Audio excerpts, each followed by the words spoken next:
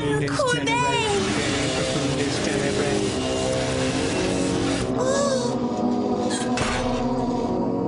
Yes, Leon, I'm listening.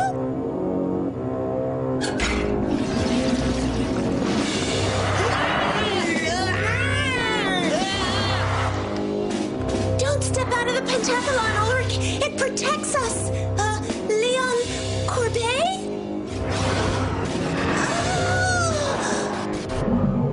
Darn it, he's gone. He doesn't want to speak to me. Behind you!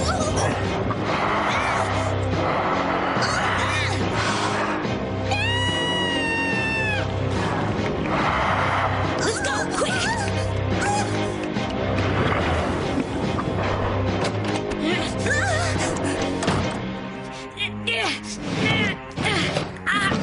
Come on! It was horrible, Jim, really. I swear it's true. Come on, you two, calm down. The ghost of Leon Courbet came after us in the boiler room, Jim. If anyone's after you two, it's a gym teacher in a tracksuit holding a red pen, which he's gonna use to give you 4 hours of detention. We'd better go upstairs, fast.